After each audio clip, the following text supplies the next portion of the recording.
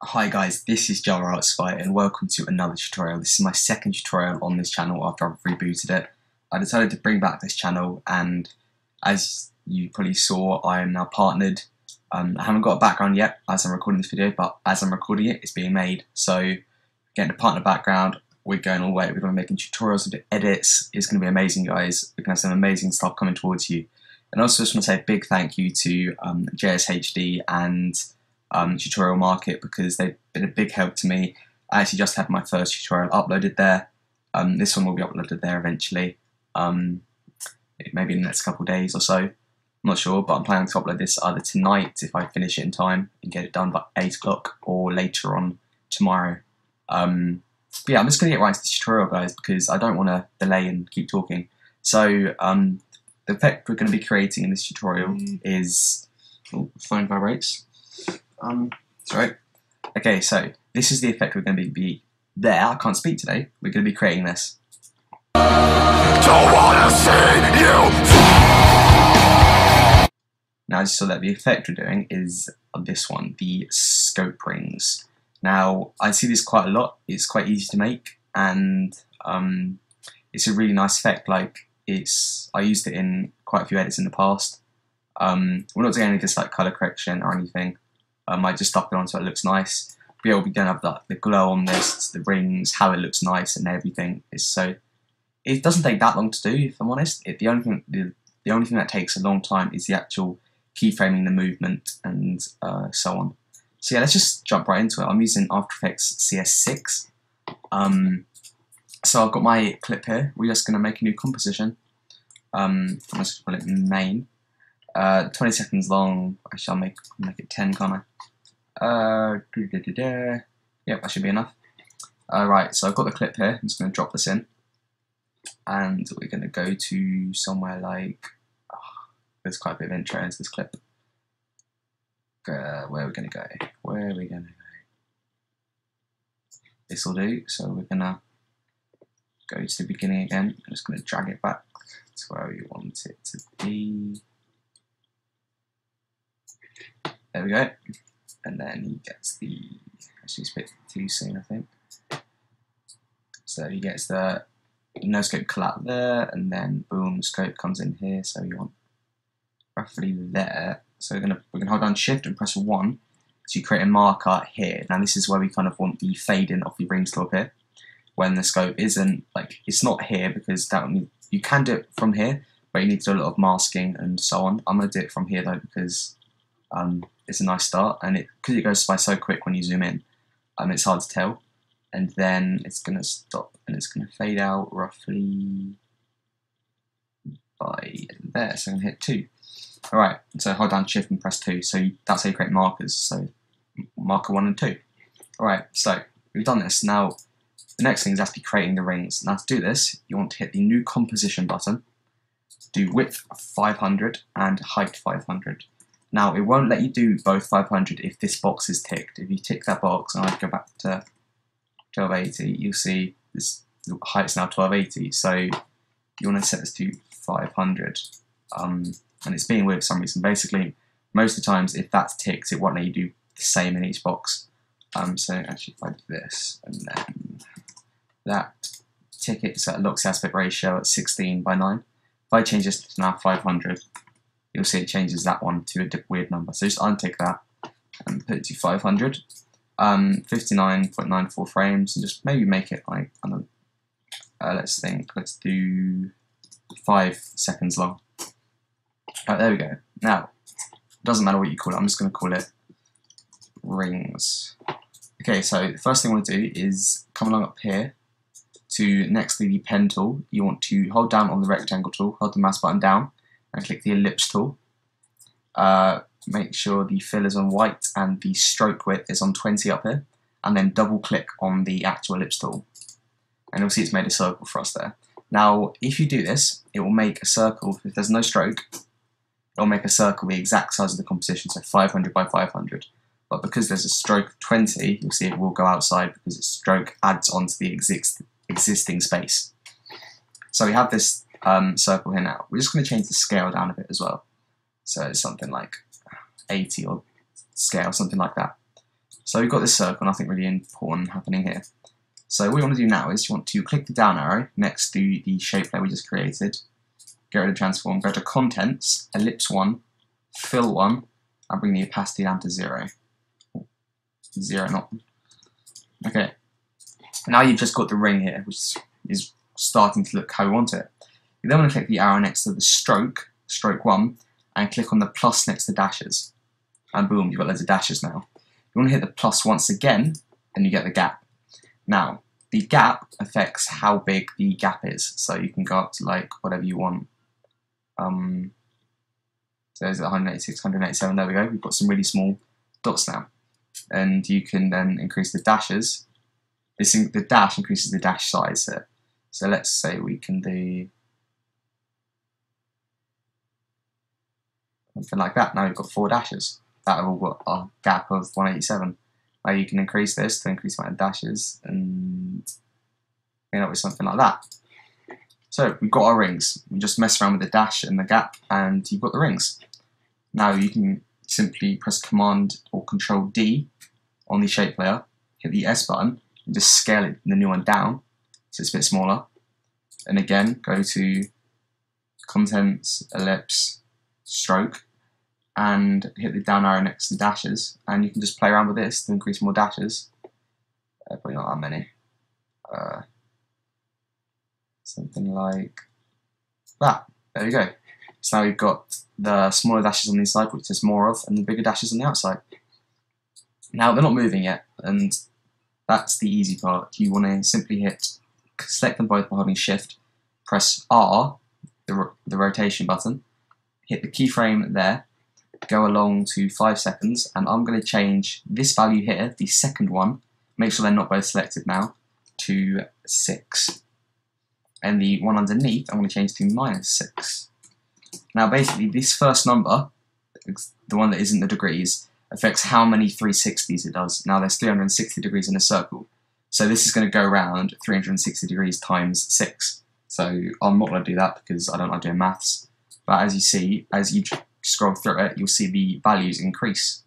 Now they're spinning opposite ways as well, which is cool. So as you see, each time it gets to 360, you just go to there, it changes from 1 to 2 because it's done 2 360 degree rotations.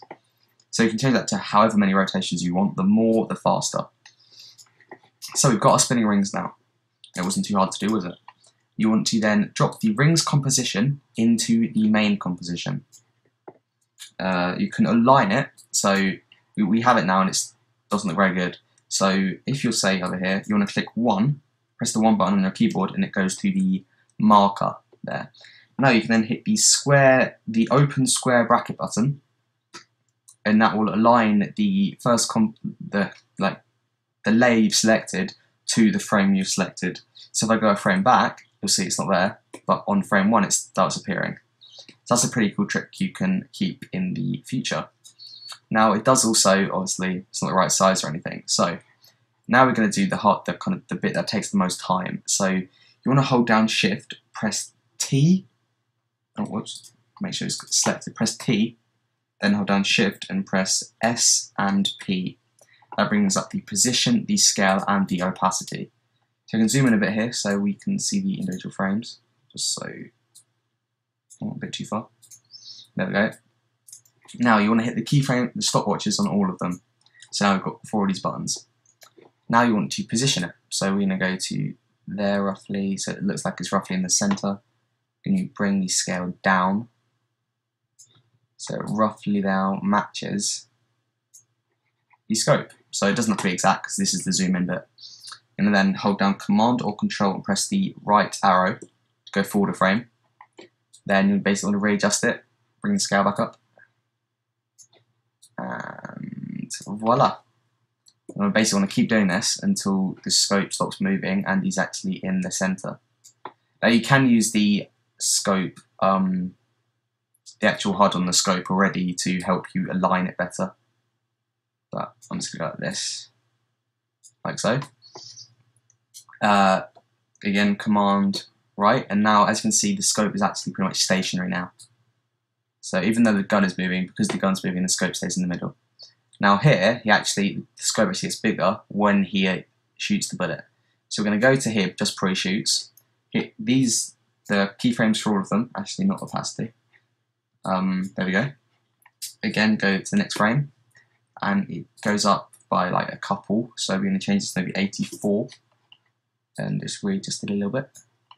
Go to the next frame, we're going to have a bit more, maybe 86, and just adjust it again, just so it looks like it's about right.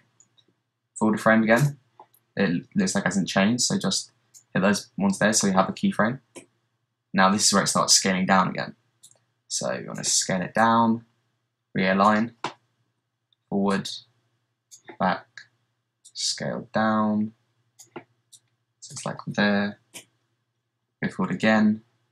This is the kind of the time consuming process where you're just going to basically keep adjusting it till you're happy with it. And when it gets to here, one more time, because that's how far we decided we wanted it. And I'm just literally guessing at how big I should make the scale. So there we go. So now if you look, as he zooms in, scope's there, and boom, and then it goes with him as he zooms out. And the only thing we need to do now is the opacity. So on keyframe 2, hit the opacity keyframe, and go back, so hit Command or Control left twice, and hit the keyframe for the opacity again, so it's set at 100. Now go back to the marker at 2 and bring the opacity down to 0. Do the same at keyframe 1, go forward 2 frames, and then go back 2 frames, set it to 0, and voila. So now it appears as he scopes in, and boom, and it fades out. So we've got the actual scope effect now. So it's really cool, you can see it spinning around. And what you can do now is, to have a bit of fun with it, you can add in a glow or star glow. So if you have the plugin Star Glow from Trapcode, you can drag it onto the effect. And it does go a bit crazy, and obviously you can see the borders because it's just a 500 by 500 composition. What you can do is change the streak length down to something like 2. And you see it's got this nice kind of glow to it now. And you can change the preset to whatever you want. I like Star Prism, it gives us some nice blues and reds. And it's got this nice effect here. And you can see it fades in with it. It spins around and carries on. And then you can add a glow over the top of that. And now it looks even glowier. And even if you're going to Star Glow, the glow can still make it look really good. When I first used this effect, I didn't use Star Glow. And I had a glow, and what you can actually do is you can change the colour. So in the rings composition, you can just find, say, the middle one. You can just click the fill up here, change it to maybe red. Hit OK. Oh, why didn't that change it? Oh, I know why. It's because it's not the fill, it's the stroke. Change the stroke to red. There we go. On the other one, we do green. Well, actually, we'll do blue. Think about it. Go back. Oh. There we go. So with the glow on, it looks pretty cool. You can then add the star glow back on, and it does it from lightness. So I'm going to do red. And obviously with star glow, the colours then work extremely well. I forgot that it doesn't do that. But yeah, you can increase the glow radius. You can. I'm not going to go into how to use glow because it's quite a complicated effect. But you can like increase the intensity so it glows a bit more and so on.